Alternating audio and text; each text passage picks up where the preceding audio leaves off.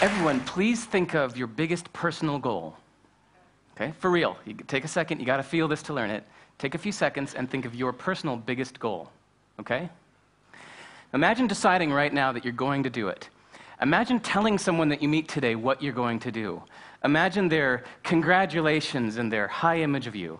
Doesn't it feel good to say it out loud? Don't you feel one step closer already, like it's already becoming part of your identity? Well, bad news.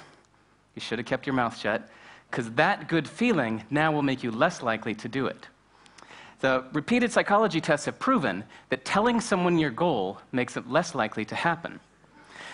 Anytime you have a goal, there are some steps that need to be done, some work that needs to be done in order to achieve it. Ideally, you would not be satisfied until you'd actually done the work. But when you tell someone your goal and they acknowledge it, psychologists have found that it's called a social reality. The mind is kind of tricked into feeling that it's already done. And then because you've felt that satisfaction, you're less motivated to do the actual hard work necessary. So this goes against the conventional wisdom that we should tell our friends our goals, right? So they hold us to it, yeah. So let's look at the proof. 1926, Kurt Lewin, founder of social psychology, called this substitution. 1933, Vera Mahler found when it was acknowledged by others, it felt real in the mind. 1982, Peter Goblitzer wrote a whole book about this, and in 2009, he did some new tests that were published. It goes like this. 163 people across 4 separate tests.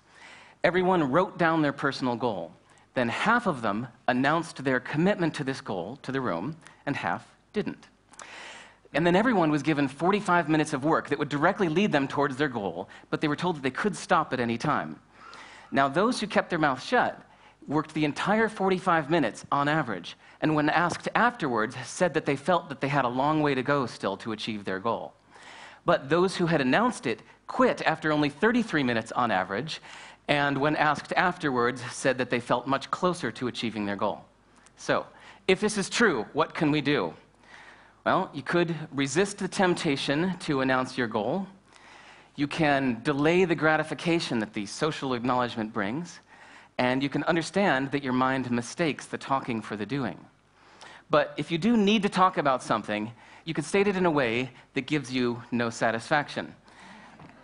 Such as, I really want to run this marathon, so I need to train 5 times a week and kick my ass if I don't, okay? So audience, next time you're tempted to tell someone your goal, what will you say? Exactly, well done.